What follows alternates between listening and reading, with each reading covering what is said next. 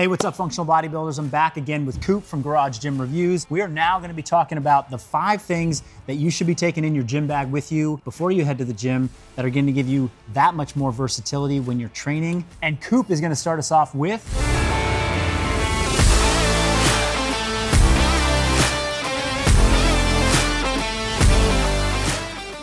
Hey, this video is brought to you today by my friends at LMNT. LMNT is a tasty electrolyte mix with everything you need and nothing you don't. That means lots of salt and no sugar. LMNT was formulated to help anyone with their electrolyte needs and is perfectly suited to folks following keto, low carb, or paleo diets.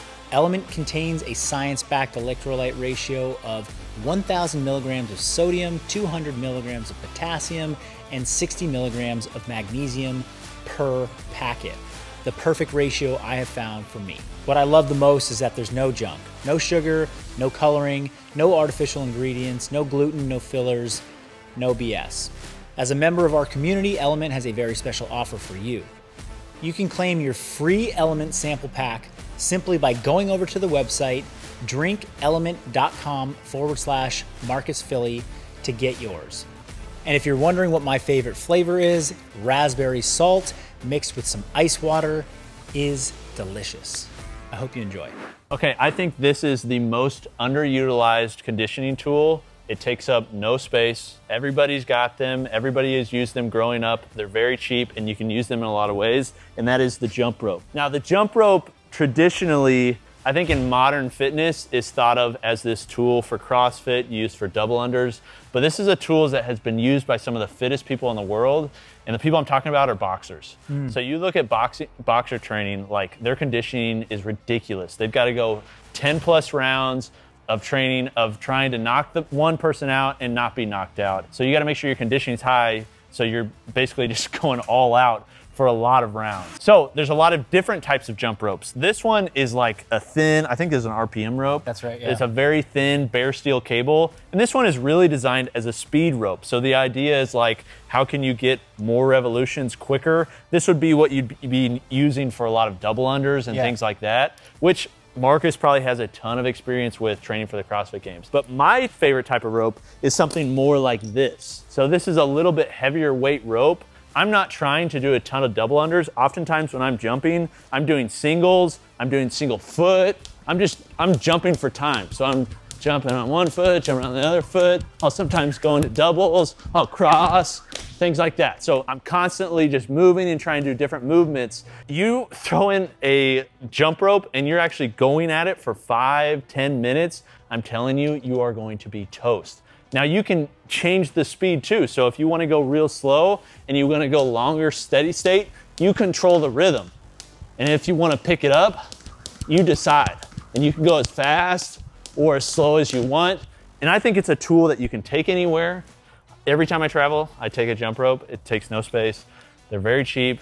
And I'm telling you, if you throw this in more, I love all the different machines, but if you just want good conditioning, I think this can get a lot done. And you don't want to go to a gym and trust the jump ropes that are going to be there, because they're never going to feel right in your hands. They're not going to be the right length. Yeah. And it's simple enough. These things wind up into almost no space. You can have a heavier version. There's a lot of companies out there that offer different thicknesses of cable. Sure. So you can have a thin one, you can have a little bit thicker. There's even ones that have weighted handles like this with a really thick cable. This thing all in is about 2.5–3 pounds, which is then gonna make it more of a shoulder and upper body workout. So just having maybe 1 or 2 options in your bin bag could be great. I think that a jump rope is absolutely a must, and I don't travel with that one either. All right, so you can't just fill your bag with a jump rope. You've got a whole lot more space. So Marcus, what else are you putting in there? This one also doesn't take up very much space, and I think from a warm-up, preparation, and even from a strength training perspective, these 9-inch bands or glute loops are terrific. So let me grab those and show you what I'm talking about. All right, in our last video, Coop reviewed some of the benefits of the traditional jump stretch bands. These are slightly different. These have about a 9-inch diameter, and they are really designed for going around your knees or your thighs, and they allow us to do some different movements that activate, engage, and train our lower body and our hips. A lot of people don't realize this, but you can do a lot of the same movements with the bands around your forearms, around your elbows. You can do plank walks, you can do push-ups with these. You can even put these around your wrist while you're doing push-ups, which is a great way to prime your push-up mechanics and to teach you how to actually use your shoulders the correct way, because that's gonna force you to push against that band in your push-up. So I like this as a tool that I can add into any warm-up that I do. I can do 15 push-ups with the band around my wrists. I can move it up onto my elbows, do 15 push-ups there.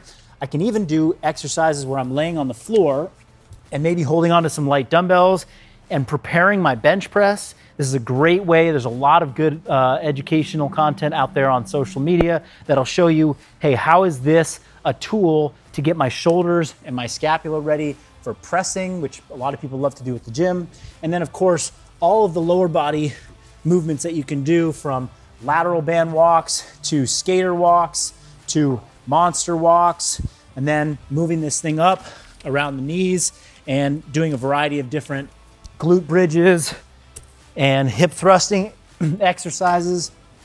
I think that for the amount of space that it takes up and the variance that it can add to a variety of different exercises that you might already be doing, like putting this around your knees when you're doing heavy barbell hip thrusts.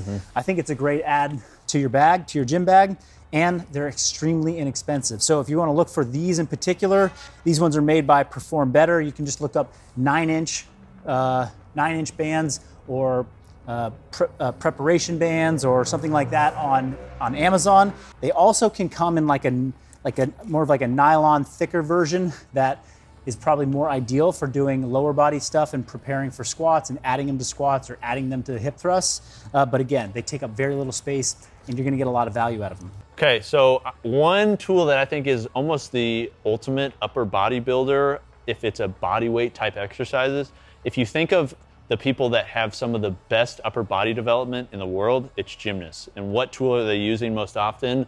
They're using these. They're using rings. Now, rings are often associated with being at a fixed point. So, you know, you're going to a gym, you may not be able to fill your bag with rings. There are alternatives. One example are these. These are from a company called AbMat.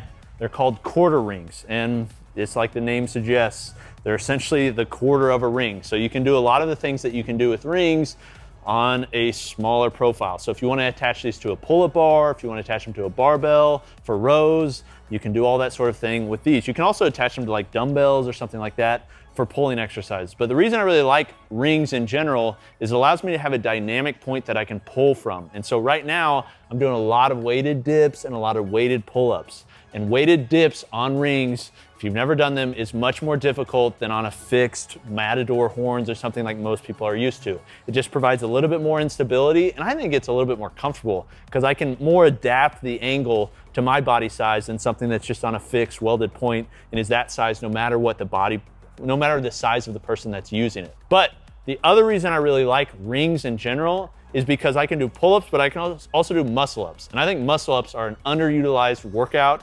And I'm not just talking like kipping muscle-ups like we see a lot of times. I do a lot of strict muscle-ups. So I'll go into a false grip, I'll come all the way down and then all the way up. And then oftentimes I'll do skin the cats too. So for shoulder health, I think there's just a lot of things that you can do with rings. Throw these into your gym bag. You can use them on a pull-up bar, or if you want to use them for farmer's walk, all that sort of thing.